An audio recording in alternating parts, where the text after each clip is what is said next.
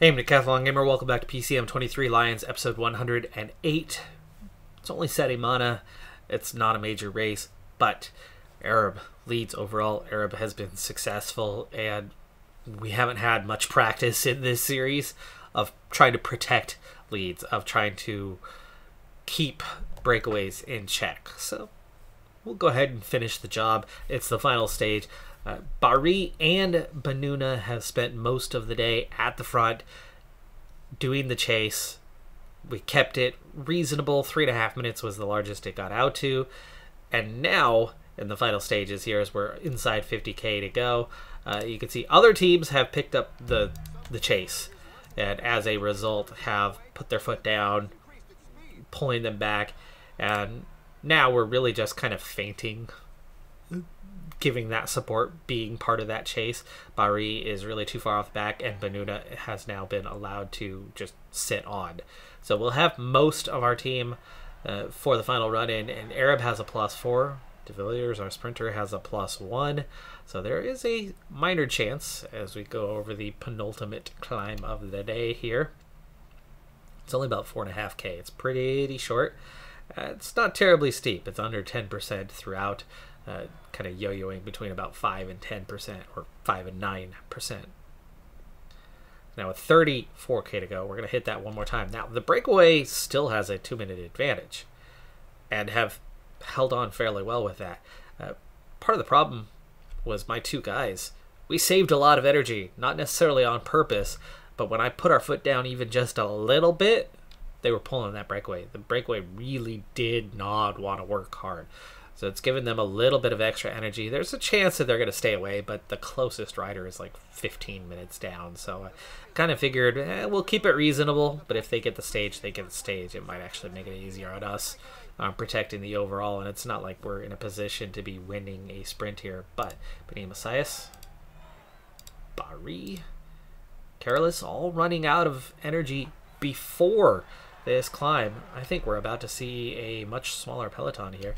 And I think we need to respond to this. Control it. We are that team, right?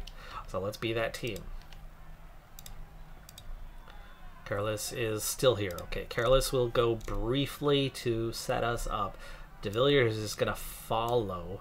So Banuna, jeez, that's not much of a lead out, is it? And that's it for Careless. On to Banuna. And there goes Banuna, Arab, and De Villiers. They nearly broke away there for a moment. We're starting to pull back some of the breakaway riders and dismantle the peloton quite quickly here. But this is not one of those things where I'm trying to really split the field.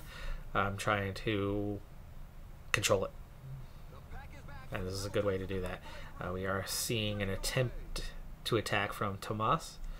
Banuna is going to get the max points over the top at that KOM classification is well over. Pinto has won with 86 points. Seb Berwick took third. Santalon, one of the strongest climbers here, has done near the best. Now, for now, we have a proper split. 21 and 3. Banuna keep pushing. He's not going to keep it away, but there you go. De Villiers, you're going to go ahead and get second in line now, because we've now got to watch out for these guys. Now we've got enough of a gap that really there's not much that these guys can do. So Banuna's going to push just as hard as he can, and Arab has plenty of energy. Why don't we get back second in line, and De Villiers will give him his last little ounce of energy here. But Banuna's not going to have anything. So once we hit on the flat, he's just going to be able to go as fast as he can. And here comes the other attacks. And there you go. 6k to go.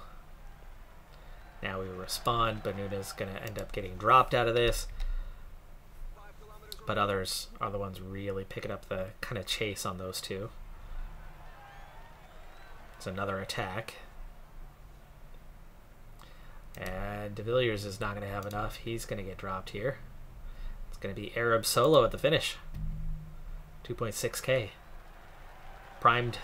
He's got a good strong position, but he's got no red bar left, so at this point it's just 99 territory, and we will sprint with him. from here. But what does everybody else have left?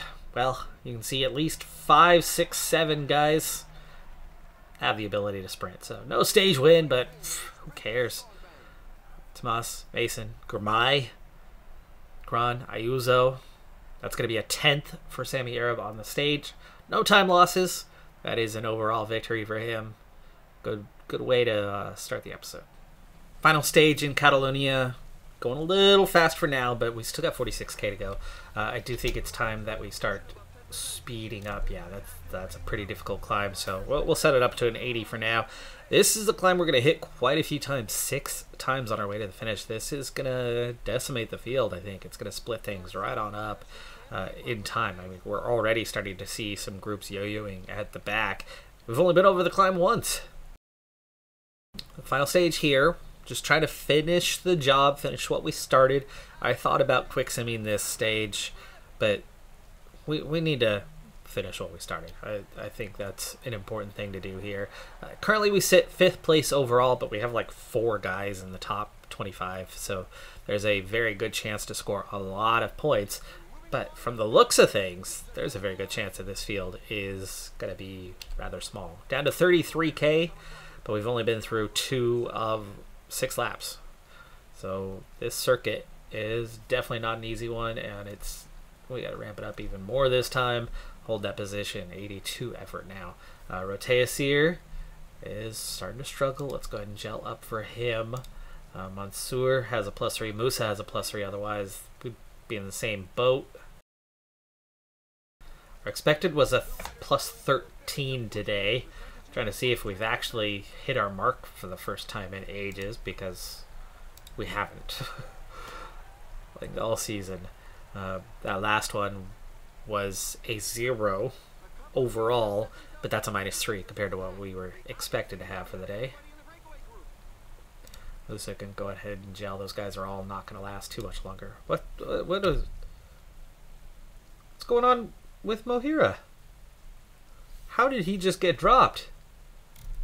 When I said 82, like it was showing me everyone at front, or at least I thought it was showing everyone at front. De Villiers and Mansour are just a little bit behind there, but yeah, like what is going on with Mohira here? Get him back in contact. Just keep an eye on positioning for the front. They are definitely blinking red here. Let's up that effort just a little bit more. Make it an 84. And Mohira, go forward. Coming through 15 guys that are getting dropped, but he shouldn't have been dropped. That's kind of the peloton behind him. There's 104 riders back there. Somehow Mansour, Roteasir, and Musa hanging on. Down to 2 laps. And I'm not sure I want to pull these guys back. I don't think he's going to really feature. What we need to do is get Mansour and De Villiers forward. So Mansour,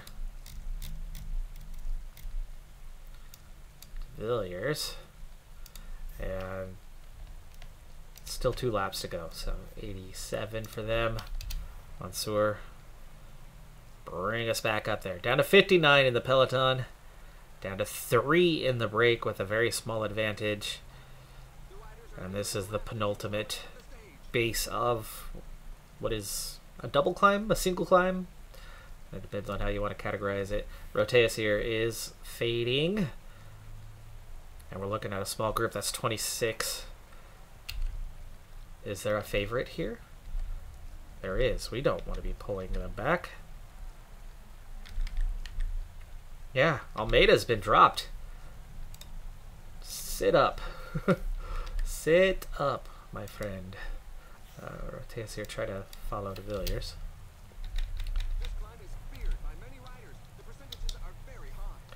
13k. Musa. Puncher. Let's go hard. Hanok and Matoni look strong, so yeah, they're back in contact, at least for the moment. Mansour. Mansour is out of energy. So De Villiers now. Roteus here got dropped down to 23. Let's do kind of a quick check-in from Roteus here forward, as we had a fairly small group, and see if we have any key guys dropped. Just mostly paying attention to positions like Ortega, who sits 10th overall, has been dropped. There is Almeida at the back, yeah. There's Besnard, 8th place.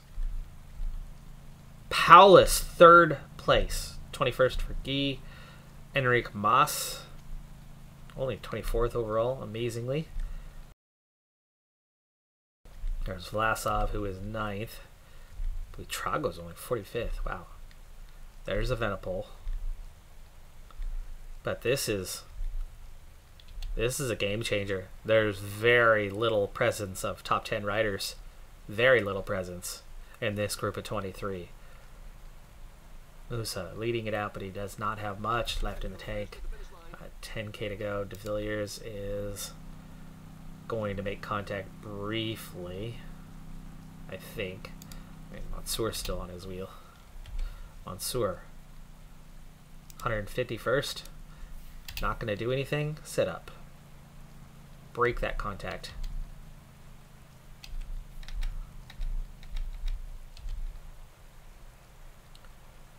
Okay, Musa gets us through the bottom. Hanouk's going to take over with 8K to go. This is a medium mountain guy all the way, so medium mountain it. De Villiers in contact. There you go. That means De Villiers can come through. And then we'll have him come all the way through and take over at the front, as he's the puncher and further down in the ratings anyway. So 95 that, and Hanouk will follow.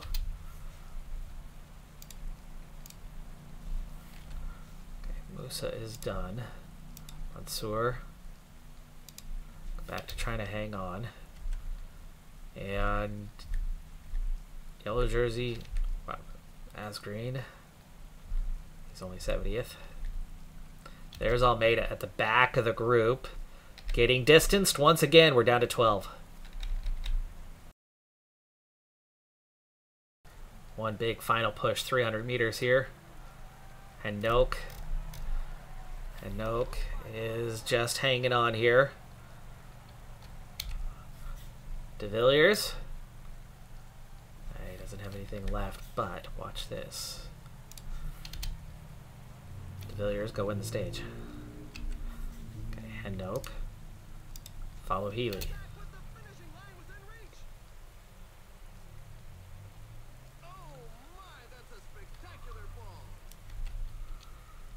3K. They're catching De Villiers. And we are no longer following Healy. Gotta love that system. That's why I don't use it hardly ever, because there goes Healy. 2K. Hanouk sprinting, kind of, and setting up Matoni. Meanwhile, De Villiers. Sprint. Oh, Healy overtook him. I was too late to that, but even then, I don't think he had the pace for it. Healy had that. But that was because we tried to follow, and that mechanic is just completely broken. We didn't follow him. We had his wheel. I was using him to lead us out, exploiting the advantage there. But look at this small group. Look at this big gap. It's already been 2 minutes. We are very much moving up the standings. Matoni finished 7th on the stage. Hanouk 8th. Definitely. There's Almeida. Almeida just now crossed the line, 2 minutes down. So big shake up in the standings. But Hanouk was 15th at 8:38. So there were some pretty big gaps out there. But there's pretty big gaps here. We're looking at 3 minutes and still key guys just now reaching. Mohiro was 38th and 3 minutes down, something like that. So pretty big gaps out there. We do get a shake up on this final stage. And we came close to a stage win. Kind of got screwed out of that one thanks to the mechanic, because Hanouk, if he was actually following Healy, we had Matoni set up pretty damn well, because we had a lead out man in Hanouk, and we would have had that sprint. If for Matoni. Not that he's a great sprinter, so no guarantees, but De Villiers nearly hung on, and Healy was right there. I mean, we could have had a 2-3-4 potentially, or a Venipol probably would have been too strong. Leknasoon maybe too strong to be in amongst it, but you know, we would have been a little bit higher up, and Healy might not have won. There was multiple gaps given here. De Villiers actually 22 seconds. He gets the same time as Healy, so De Villiers is going to help him move up. He was 20th overall, and then Matoni and Hanoch, other than the time lost there to Healy, which is 32 seconds in all, so that could impact us a little bit that way. But then healthy gap behind, just behind. Even Vlasov lost an additional almost 40 seconds there, and then 2 minutes to this next group, including Almeida. 209 to Mansour's group, 240 to that following group. I think they were a little generous with the groupings there, at least a little bit. But let's... Wow, that still only gained us one position. One position. But hey, gained us one position. A Venipol ends up winning the race, so Almeida falls from first to second. Paulus third. Matoni, really solid result, especially with the dominance of those top two. We were nearly best of the rest. One step away from that. Healy moved up to 5th, Chevalier 6th, Vlasov 7th, even though he lost time, he moved up. Fuentes, Besnard. Hanoch moves up 5 spots into the top 10. That's a big boost in points right there. De Villiers moves up 7 spots to 13th. We saw Ortega going out the back. And you can see other guys that were nowhere near. Kemp, Carapaz, we didn't see them at all. Van Gils. I saw Vanderbecken go out the back pretty dang early. Vanderbecken, though, was involved in a crash. I wasn't sure where he was at in the standings, but yeah, a lot of guys went absent. Mohira went absent, definitely lost time. He made a mistake. He ends up actually keeping his position, though, stays 23rd. Could have easily lost less time. I'd say minutes less. He could have been 8 spots higher if he hadn't fallen off the back. So one mistake on the day, but otherwise a very good day and good result. Pushed us up the standings. I mean, you know, out of our 3 key guys here, we gained 13 spots. So we're at Ghent-Wevelgem. It's a big race. It's a big opportunity, but we're still not built for sprints. And we're certainly not built for cobbled classics either. Now, as far as cobbled classics go, this is one of the easiest ones to get through. It's a proper sprint race. There's a little bit of undulation. There's a little bit of cobbles. Neither is severe. So it does generally lead it to being a sprint finale. But not only are we not built for sprints, but our top sprinter, Mathieu de Villiers, was just finishing up another race. So he's not here. The rest of the sprint team is. But the race day conditions, as a group, Tillahoon's nice, but as a group, it's... I think we have a +1 as a team today. It's a +1? It's a +1. I think it's like the highest we've had all season. But it's still just very neutral. That's almost a 0. It's very, very close to it. So with 86 kilometers to go here, expectations are low. They're certainly tempered for this race. I don't think we're going to necessarily go for the win. I think we're going to try to set up a sprint train and get multiple guys pushing in the final kilometer to try to get 2 or 3 riders in the top 10, 15, and, you know, hope that we could pull a decent amount of points for this race. 75k to go now. Let's start speeding up as we get through what's looking like the hardest climb of the day here, combined with some cobbles, but not bad ones. 68k to go. Let's send somebody to get the water now. Lottering is the guy today. Go ahead and get that. We had a temporary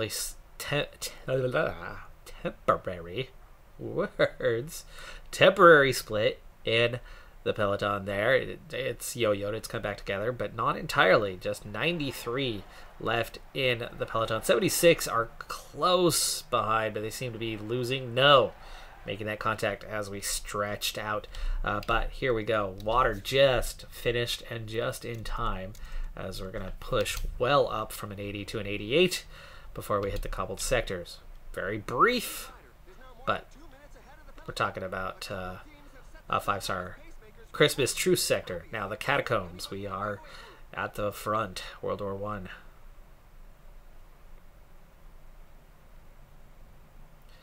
And that gets us through that. It was difficult, but very short. The last one's, I believe, mostly downhill. It's like right at the crest of the hill, and then you go down. So it's generally, as long as you're pushing hard, you'll be fine. Team's in pretty good shape. Breakaway still has 4, still has 220, but it's 48k, and they don't have enough firepower, so I think we should be fine catching them. But the peloton mostly back together now. I say that as 40 drop off and lose contact, and then regain it a moment later. Okay, here we go. The last triple hill, and let's speed things up through here. Position now very important for this stretch.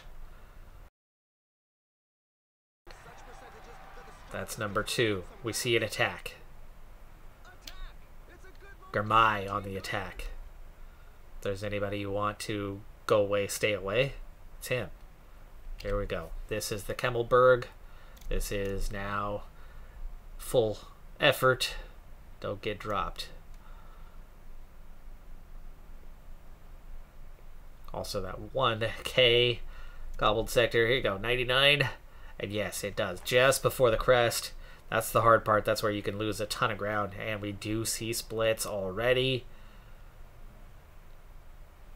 But it's 31k to go. Can you catch them? Our split has a 45-man group chasing a front 5. And we seem to be chasing them down fairly well. Now it's 25 chasing, though. Front 7 as they've caught up. Those are the favorites going for it. Gamai's still leading them out. Last 2 breakaway riders. But we're just seconds behind, about to make contact. And there it is. We are set for a sprint now. Last 2 riders to catch. Allowed to get out a little bit. They sit up.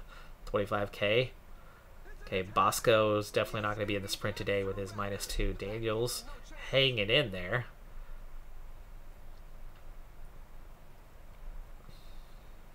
And it continues to come back together. Now 114. Now 118 as we catch the break finally.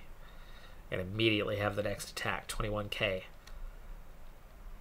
Now we are holding position.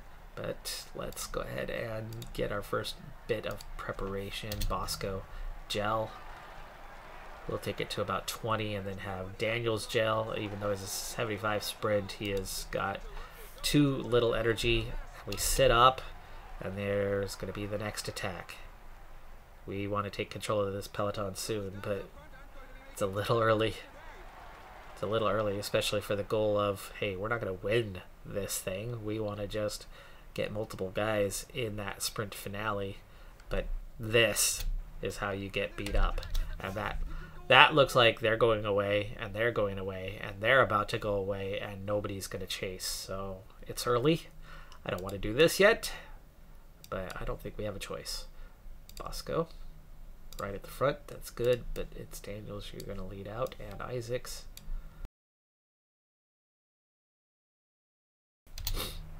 And away we go. Bosco leading the way. I put Lottering 3rd in the line. Some of that attack was countered, but you can see so many guys just on the go, and that's now leaving us to Daniels. We don't need to be going 99. Bosco just was there to kind of set us up. They break toe. Oh, front 20 broke away there for a second, and that was us. Okay, Bosco's done. We'll put him on auto. One more rider making a push. Lottering only has a little bit left in the tank, and we're already looking at 14k and heavy effort. This is not the kind of setup I'm looking for here, but let's back off a little bit more with Lottering. Angels has nothing to hang on to the back, and Watering's not going to have anything to push on with, and he's already done. It's still 12K. This is too early, but the attacks are too heavy. We're going to be down to 3 guys. Kareem is going to have a lot of work to do here. Down to 3. Maccabee still has enough to be involved in the sprint. Tillahun to lead him out. He's looking the strongest. If it really comes down to survival, I would think that that was the situation, but that doesn't seem to be. There's still 110 here. It's not survival for them, it's survival for us. 3 guys left. Front group of 8 have split off. And it's back together. Now we're talking 6K. We're getting down to it. 5K. Attacks coming. Acceleration. Slowly. 4.6K. 4.2. I love having a rider with good flat rating. At the time of signing him, I wasn't so sure about it, but I'm very convinced by it now. 2.8. Kareem sprinting. He's out of red bars, so it's not that much of a sprint. Tillahun. Maccabee does not have much. We got to go a little bit late here, and we do go. Tillahun's going to do better than Maccabee. Maccabee ran out of energy. And that's not a top 10. There's way too many quality sprinters left there with some firepower that all ended up within about a bike length of each other. And that put us all the way down at 16th. Van Aert was only 7th. Mohoric, just 12th. Van Poppel, 15th. Yeah, that's definitely something when Van Aert loses by half a bike length and finishes 7th. Just too much quality, too many guys with firepower at the end, and our supposed sprinter did not make it. It was too stressful. He ran out, and so Tillahun, the lead-out guy, ends up 16th. Still worth points, though. Not a terrible day, and like I said, expectations were pretty low. Anyway, it's all good. It's all good. As we wrap up the month of March, or just about, we enter that April, that classic season, that proper classic season. I think it'll be a mixed bag on points. This is where we start losing ground on the other teams as our advantage, well, we never had a competitive advantage, but our competitive disadvantage begins to show its ugly face a bit more from this point going forward in the season. But so far, we find ourselves for the first time at the top, not for a race or two, but for a lengthy period of time, and with a very healthy 1,200 point advantage over BNB and a 2,500 point advantage over third place Intermarché. For that, things are going incredibly well. It's been a great start to the season. Also encouraging, Girmay is all the way up in 3rd in the individual rankings right now. He's had a great start to his season. There is no sign of a Continental team, Continental Pro team, in the top 10 other than us across the board. Really pleased. More so, one additional thing, quick stat for you, 5,631 points. We are already more than halfway to last season's final total. We had 10,900 something. It was under 11K.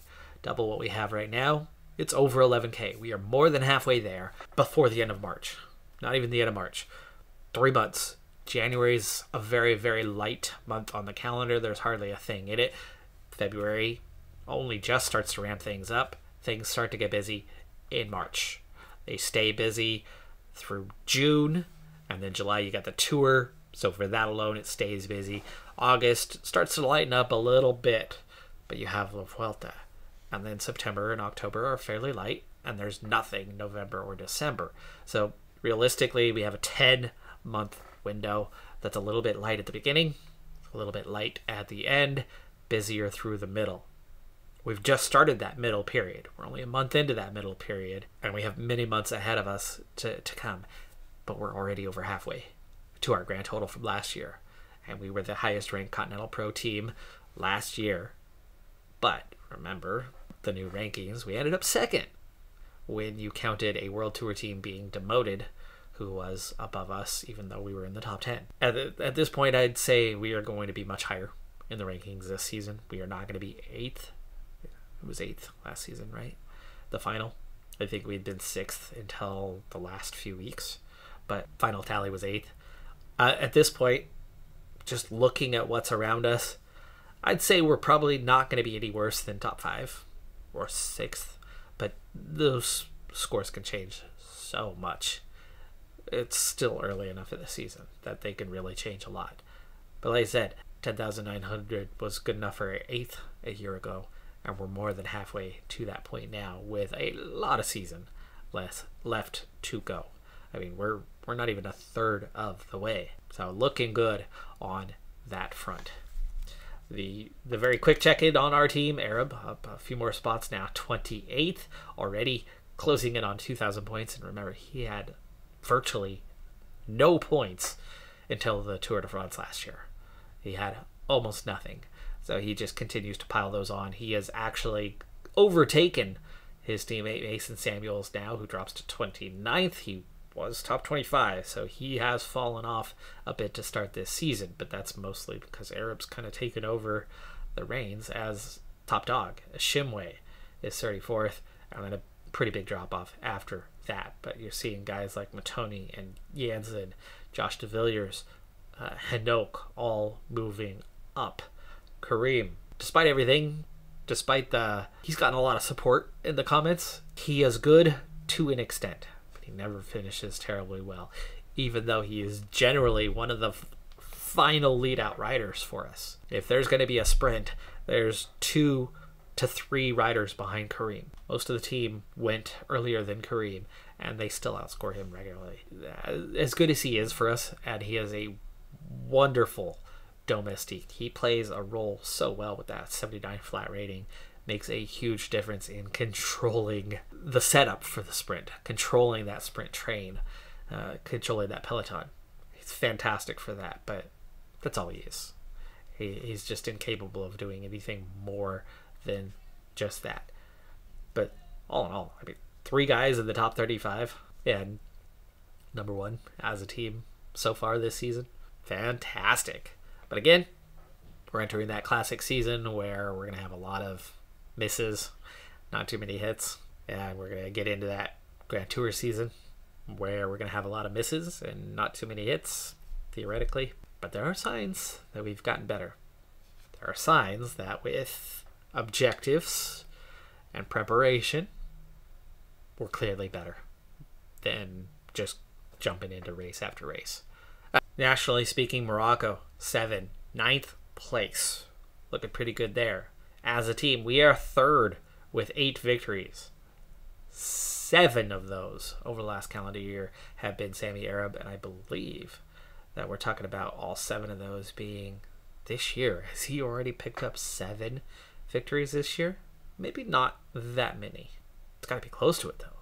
I know we won 2 stages and an overall, and then we just now with Sedimana won a stage and an overall. That's 5 right there. Where those other 2 are off the top of my head, I can't think of, but Sami Arab, number 1 in the world at this stage of our season with 7 victories. That's going to do it for this episode, though. I'm Decathlon Gamer. Like, comment, subscribe, and I'll see you next time. Have a good one. Be safe out there. Bye for now.